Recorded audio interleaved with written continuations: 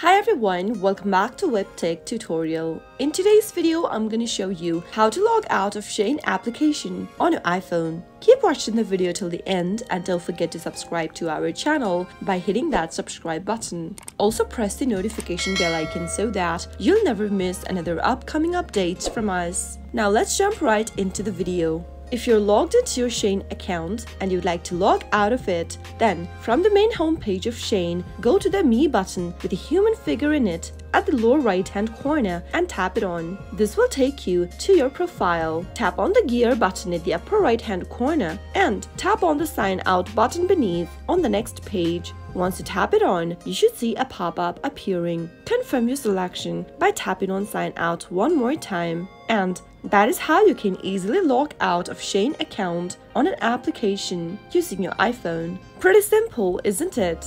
If you need to log in back again from the same page, tap on the sign in/register button at the top and enter your credentials on the next page. That is how you can easily log out of Shein application using your iPhone. I hope the tutorial was helpful. If it was, go ahead and give us a thumbs up.